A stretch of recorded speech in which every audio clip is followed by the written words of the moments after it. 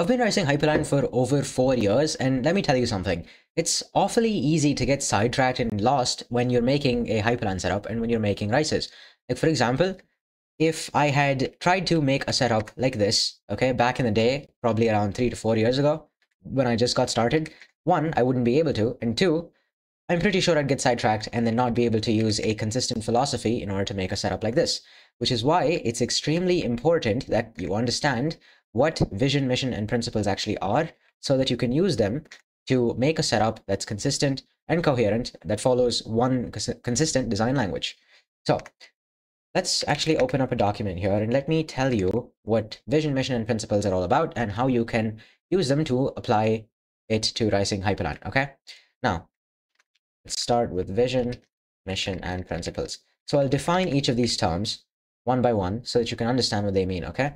Now, a vision is basically a snapshot of the future, or not necessarily a snapshot, but then just the future, what you want the future to look like, okay? So let's take this in terms of creating a new Hyperland race. So here I actually have a list of different themes that I can pick from. Let's say I wanted to create a new theme, something like a traditional theme like Dracula, okay? Now, for that Dracula race, what do I want it to look like? That would be the vision over here. So something minimal, okay? The vision would be create a Dracula race that is minimal, clean, clean and aesthetic.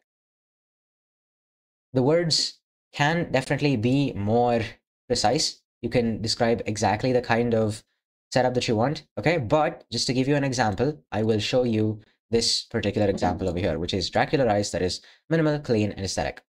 So vision is basically what you want your setup or rice to look like.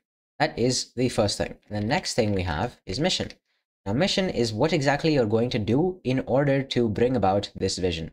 So the mission would be something like use tools. Now, yeah, use tools like Waybar, Rafi. You can basically write your tool stack over here. Okay, now for the bar, I'm using Waybar over here. Then for my app launcher, I'm using Rafi.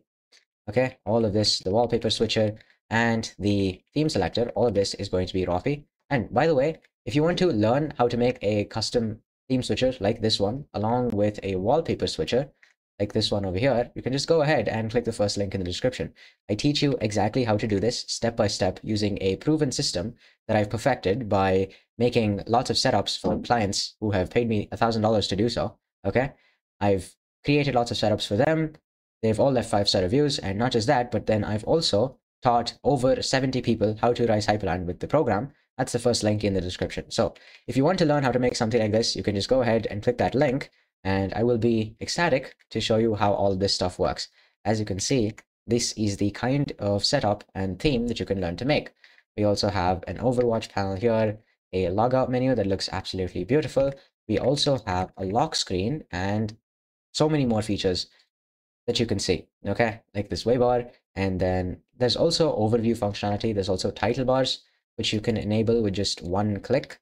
So if I choose to show you something like Tokyo Night, as you can see here, the title bars also adapt colors along with the rest of the system. So if you want to learn how to make something like this without having to follow YouTube tutorials that only teach you parts of how to do stuff, okay, if you just want one single tutorial, one vision, one philosophy that teaches you how to do this stuff, you can just go ahead with the first link and I would be happy to help you out. Now, let's get back to where we were. Okay, now the mission is going to be using tools like Waybar, Rafi, wlogout. You can just write your tool stack here again, write wlogout. And what else were we using? And sway and see to make vision come true. That would be your mission. Now, principles. What are your principles in this case? Well, your principles are the rules that you stick to as you're making a setup. Now, I personally am a huge fan of minimalism. There is a reason why, okay? I'll tell you the reason right now after I put in the principles over here that I would use personally to make this kind of setup. Now, if you also like minimalism and you don't like too much clutter on your desktop and you just want to be able to just launch whichever apps you need and then just get to work, then chances are you will also like minimalism, which is the aesthetic that I'm going for with this setup, okay? With this Waybar here, this is a minimal config where there isn't actually too much data that you're seeing. You're not being overwhelmed by too much data. You only see what you have to, because of which your life is a lot simpler, and you don't have to actually just be overwhelmed by lots of data, right? So the first principle that I'm going to use for this specific rice is going to be do more with less. Do more with less, minimalism, okay? Do more with less. That's the first one.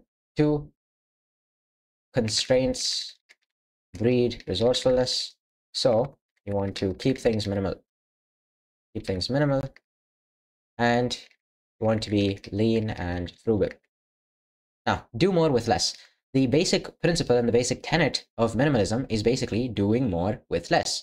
Now, how does this actually work? Isn't it a direct relationship between the amount of work that you do and the output and the results that you get? Isn't it supposed to be that way? Isn't it directly proportional, where if you increase the amount of work that you do, you increase the productivity and the gains that you get? Well, that is true only to a certain extent, right? After of which you get diminishing returns, which basically means after a certain point, additional increases in input will lead to a stagnant increase in output, or maybe even a decrease, okay? Which is why you want to do as much as you can with less. And most of the time, if you optimize it correctly, you can actually do more with less. Now, I could be using way more programs in order to actually create a setup like this, in order to create this Dracula rice. Okay, I could probably split up the functions of my app launcher, for example. I could, for this specific app launcher where I'm using programs, I could use something like Walker here, and then for this wallpaper switcher along with the theme switcher here, I could use Rafi, and then for the logout menu, I could use something completely different. Okay, for the night mode, I could use something completely different. I could use apps that are outside of the ecosystem and whatnot, but that would not be doing more with less. You're using more programs in order to do more functions, where instead what you could do is just use the same program for as many functions as possible, which is what I'm doing with Rafi. So here we have a program launcher, which is Rafi, and we also have this theme selector, which is also Rafi, and this wallpaper selector, which you guessed it, is also Rafi. That is the first principle that I would follow for a rice like this. So doing more with less. A second one would be constraints breed resourcefulness. So you want to keep things minimal. What does this actually mean? Constraints breed resourcefulness. Well, if we place constraints on our system, let's say I need only this number of packages on my system, or I want memory usage to be only X amount of gigabytes or X amount of megabytes if you're feeling very optimistic about your skills in terms of getting memory usage down, which of course, by the way, I teach you how to do in the first link in the description. So if you want, you can just check that out. Anyway, getting back to what I was saying here, right? If you place constraints on what your setup can look like or what your setup is capable of, okay, the benchmarks that you want your setup to excel at and hit, okay, if you set those, what happens is automatically your brain starts coming up with ideas that you can implement in order to meet those constraints. So let's say you don't have any constraints at all, whether it be for package count or whether it be for the number of applications that you use here or have installed, or the amount of modules in your waybar. If you have no constraints, if you don't have a set of principles that you're going to follow, what happens is you just get a lot of bloatware and things really don't end up looking good. You get a system that is very uncoherent, right? That's just not coherent at all. That doesn't look the same. So one part of the system follows one design philosophy, whereas the rest of it follows something completely different. Nothing looks the same, and it just looks like a pile of spaghetti, right? Like you just Frankenstein something together in 5 minutes. That's not fun. And so what you want to do is place constraints on what your system should look like and do the most that you can, okay, with whatever little quotes that you have inside of those constraints. Constraints breed resourcefulness. They get you to only use whatever you have to and then toss out the rest. Okay, and then lean and frugal. Now this refers to memory usage and application usage in general.